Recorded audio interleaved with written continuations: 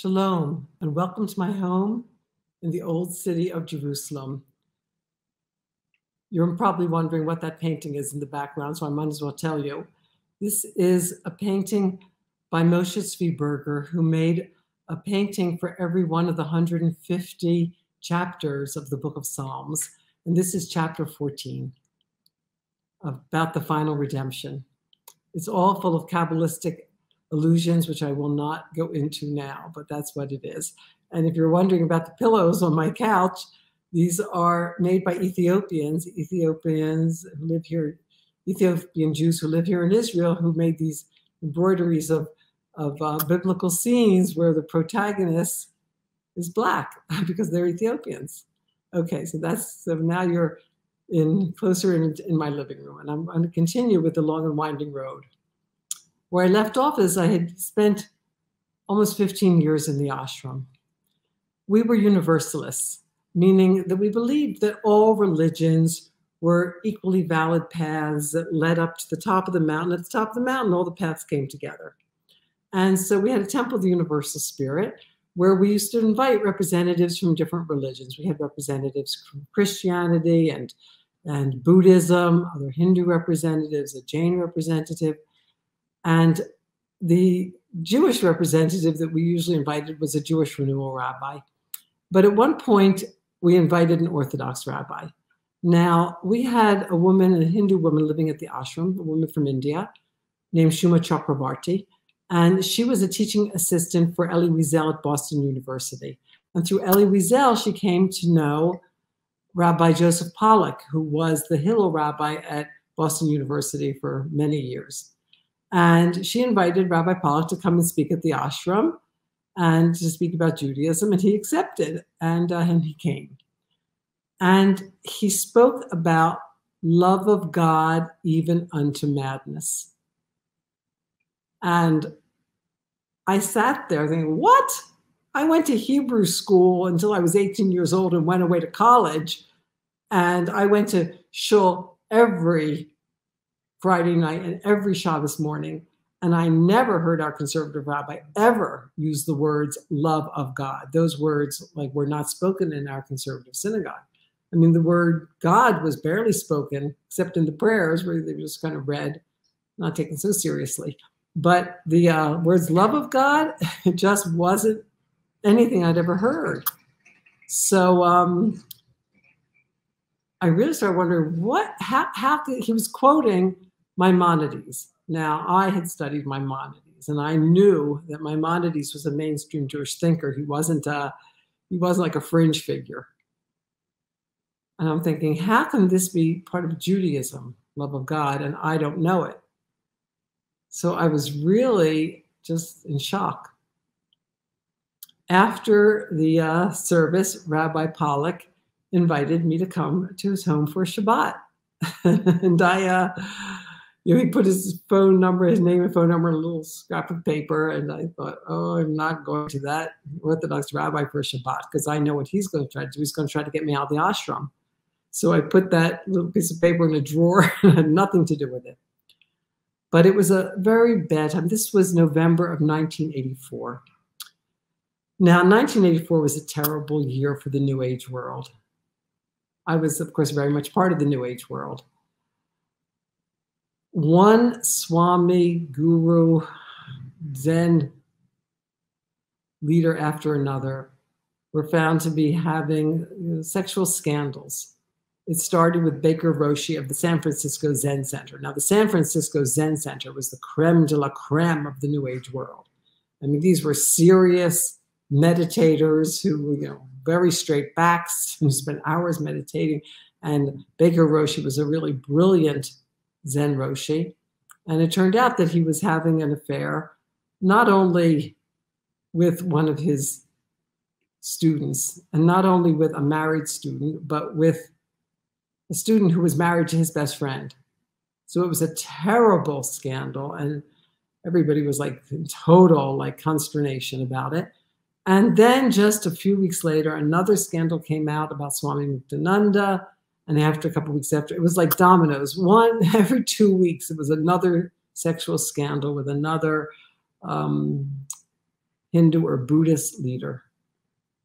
And so 1984 was not a good year for the New Age world. The problem was that all of these people were preaching celibacy and not living it. Or among the Zen Roshis, you could be married, but you're supposed to be monogamous. Among the Hindu swamis, you're supposed to be celibate. Whatever it was, there was a big gap between what people were preaching and what they were living. And that really was very disillusioning for me. Also, after 14 and a half years in the ashram, I read a book by a woman who had spent something like 30 years. She was a disciple of another Swami who was out in California. And her book was a very honest portrayal of her own spiritual journey and how she she meditated and meditated for years. Her goal was samadhi. Samadhi is like the highest state of consciousness, of uninterrupted God consciousness. This was also really our state, our goal at the ashram, what was called samaj samadhi.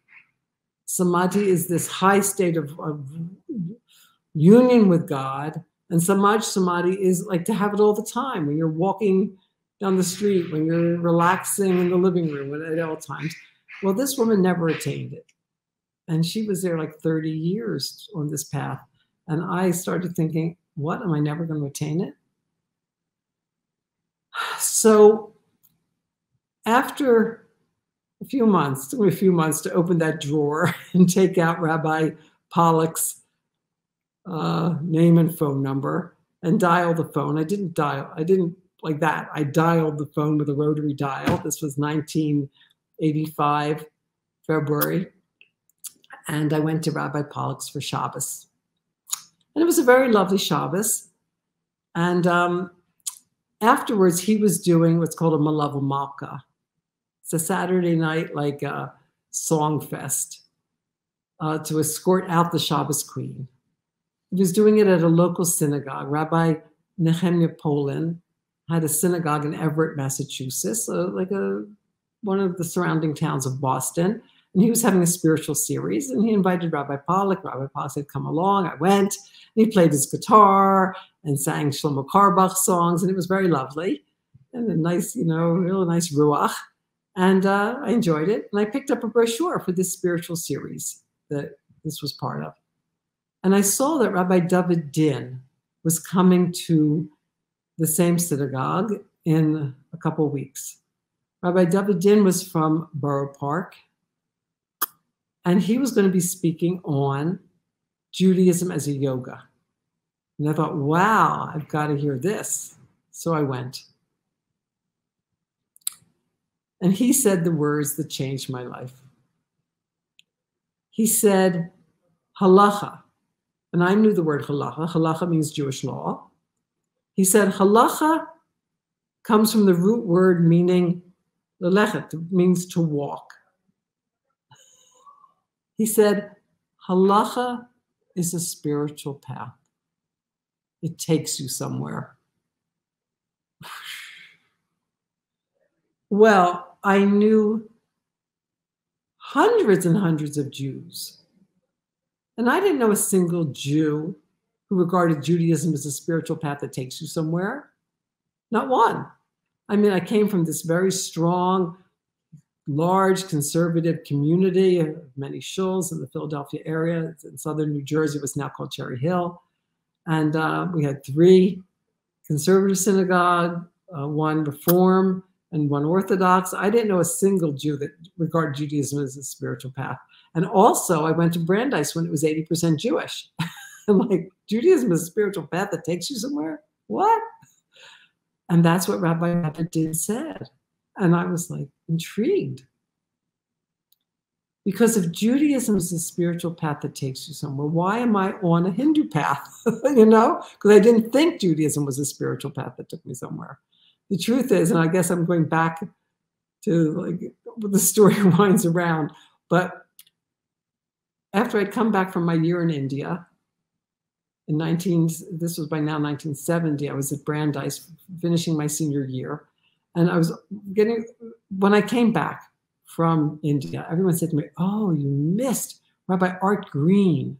It's this amazing rabbi, so different. He was the founder of the Chabura movement. And he was at Brandeis the year you were away, and you missed him. But you've got to meet this guy. And he was now at Harvard. So I called him, and he was always busy. And I tried him a couple of times during the year. Finally, it was a week before I was going to graduate. And I called Rabbi Green. And I said, you know, I'm going to graduate. I'm leaving Boston. My idea was to go back with my parents back to Philadelphia and get a job as a journalist or something. And I said, is there any chance really that I can meet you? And he said, well, I'm very busy, but if you can meet me tonight at midnight at Harvard Square, I can talk with you. So I did. And we met at Harvard Square at midnight. And we walked round and around Harvard Square. And I was asking him for a Jewish place where I could practice spiritual practice full time. And he couldn't think of any. And he's the one who told me about the ashram, because he had just been at the ashram with his wife, Kathy. They became my friends. He had just been at the ashram the previous Sunday. He told me about this beautiful place, 21 acres of woods, just an hour's ride south of Boston. And he told me about it. So at that point, 1970, you know, when I was looking for a Jewish place, I didn't find it. And here now it's 1985, and Rabbi David Din is saying that you don't need a place to practice spiritual practice full-time. Judaism itself, wherever you are, is a full-time spiritual path. And I was like, wow. So meanwhile, I had written a book. It was a biography of Rabbi Paramananda, the founder of our ashram. And the book was the book was called A Bridge of Dreams, and it was published by Chris Bamford, who had I forget the name of the publisher, but anyway, my guru's guru, and she loved the book, and she gave me as a reward $2,000 and 2 months to go anywhere in the world that I wanted, and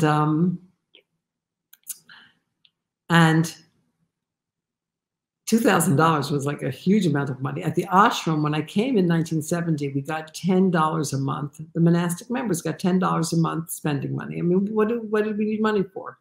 We had to go to the dentist, the ashram paid. It was like a kibbutz. So by the time I left in 1985, we were getting $20 a month. So $2,000 was a lot of money. And 2 months to go anywhere on what I wanted. And I thought, you know, like I was really burned out. 15 years in the ashram. We're striving, working on myself, and fighting the very natural desires to have a relationship, to get married. It was very hard. So I thought I'm going to go to Borough. And I went to the travel agency and brought him all these travel brochures for Borough. And instead I went to Borough Park. I followed Rabbi David Din down to Borough Park to learn about what I call Jewish mysticism, you know, Kabbalah. And I was in New York, and I also met Rabbi Meir Fund, who was teaching a wonderful book called The Way of God by the Ramchal, and totally like a depth of Judaism that I absolutely had no idea existed. And what occurred to me was that, you know, it's not that I had ever rejected Judaism. It was just I really didn't know about this depth of what they called Torah. And Rabbi Meir Fund said to me, if you really want to learn Judaism, you have to go to Jerusalem. So I flew to Jerusalem and I started learning. The first night I was in Jerusalem, I met the two people who would really be my spiritual guides, I would say, for the rest of my life. The first one was the Hasidic Rebbe of Amshinov. I was staying with someone who was a Chassid of the Rebbe of Amshinov, and I'd heard about him. And he was a Hasidic Rebbe. And those days it was actually possible to see him. Now it's virtually impossible to see him. But this was 36 years ago, 37 years ago almost. And I went, so he would see people like very late at night. And here it was, I was waiting he lived in a small apartment with his seven daughters and his wife, a small apartment in the Jerusalem neighborhood of Bayit Vagan. And it was my turn to go in and see him. The person I was staying with, he had been to see the Rebbe. Now it was my turn. I was going to get to see the Rebbe. And I went in, and just being in his presence blew me away. Because don't forget, I had been in India. I had spent a year in India. I'd had a guru. I had met many great souls. And people came to the ashram, the leading swamis and, spiritual lights of the New Age world came to the ashram. I had met some very impressive people, but I never met anybody who impressed me as much as the Rebbe of Amshinov. Why did he impress me? Because there was no one there. I asked him questions, and when he answered, he wouldn't answer right away. He would put his head down into his hand, and he was clearly receiving answers. And I just got this amazing sense that he was like an empty pipe, and God was speaking through him. Because there was no ego. There was no ego. He was the humblest person I had ever met. And to this day, he's still the humblest person I had ever met. There was no ego. And I had seen the destruction that the ego can do with spiritual leaders. And I was like, just amazed by him. And throughout my life, I've been continually amazed by the Rebbe. I mean, he's worked miracles in my life. In my book, here's my latest book. I've been here before, When Souls of the Holocaust Return. So the last chapter is my own story. And I came to Israel when I was 37 and a half years old. And through miracles of the Rebbe, I don't know if should I do the Long Wandering Road Part 4 and tell more of my story. I don't know where I'm going to end. I can be spontaneous about this. But anyway, the first person I met that night was the Rebbe of Amshinov. The second person I met was Rebbetzin Sephora Heller. Now, she at that time had 9 children. And I thought, what? That is like crazy. Who could have 9 children? That's like, subsequently she had more. Ultimately, she had 14 children. She was the most brilliant, not the most brilliant woman I've ever met, the most brilliant person I had ever met. And to this day, still the most brilliant person. And she knew everything. And she was just unbelievable. She has a photographic memory. And she knew everything about everything. I was like, wow. Because I was very impressed by intellect. But she's also was much more than intellect. She became my mentor as well as my teacher. I mean, I went to what was billed as a yeshiva for women who had little or no Jewish background. I mean, I thought I had a lot of Jewish background. It turned out I really knew zilch. But I would follow her around from class to class. But in the subsequent years, and then she taught right here in my living room for 26 years, once a week here in my living room. I mean, it's not just that she's brilliant, intellect, there can be people with great intellects and who are terrible people. A very high percentage of Hitler's SS had PhDs. Intellect does not impress me anymore. It impresses me a little. But what's impressive about Rebbetzin Heller, who's her husband died, and so she's married a second time, so she's Rebbetzin Heller Gottlieb. what impressed me about her was she was working on herself. She has a tremendous sense of humor. She did tremendous, always involved with chesed, helping people. Chesed means acts of loving kindness. Always involved in many, many acts of, loving kindness, helping this person and that person. She was like the superwoman. She really did it all while being the mother of 14 children and working full-time as a teacher in this yeshiva for women. So I promised you that so let me take it to the end of this chapter. In my life, I was supposed to stay for 2 months and go back at the end of the summer, which was really a little more than 2 months. The end of the summer was maybe by that time about 3 or 4 months since I had left the ashram. But I was supposed to come back on a certain date. And I just felt like, how can I go back?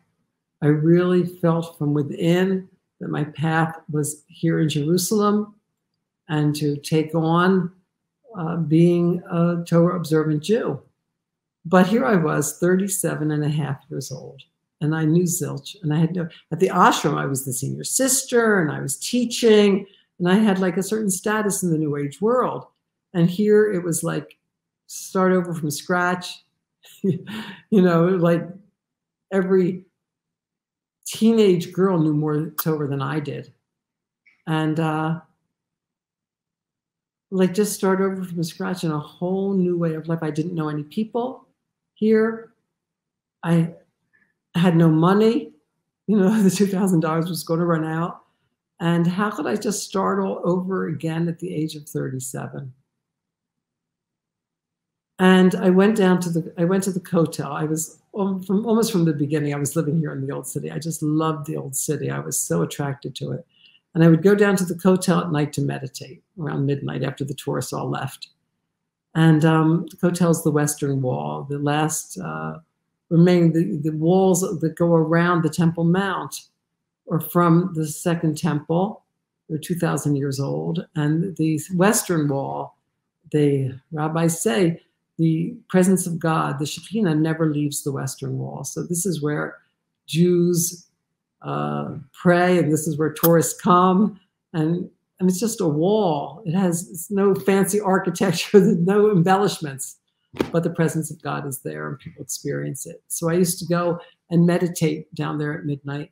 And one night, I had to make the decision. I went down there and I meditated, and it just was really, really clear to me that I was supposed to stay and become a neophyte Jew and start my life over again at the age of 37.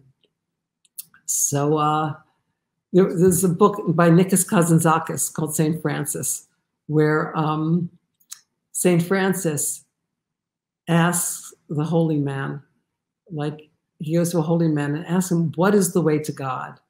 And the holy man says, it's not a way, it's an abyss. Jump. And that's how I felt.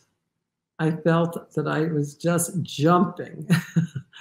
And my brother, who was a doctor, he would say to me, you're like a cat. You jump off high buildings and you always land on your feet. And I told him, I don't land on my feet. I land in God's arms. So what is the practical life tool? I promised you to have a practical life tool in every one of these broadcasts. Practical life tool is you have to follow your truth. Follow your truth to where it leads you. You have to be very clear that it really is the divine will for you. But once you get to that place of real clarity, that you're not following your desires, the lower self is a great ventriloquist. It convinces many people, like leave your wife and go off with Gladys. It's very hard sometimes to distinguish between the lower self and the divine voice within you. But once you have established that that's the divine voice, that this is what you're supposed to do, to have the courage to follow your truth and to jump. So, so I'm going to stop my story right at this point where I jumped. And I look forward to talking to you again in the next broadcast.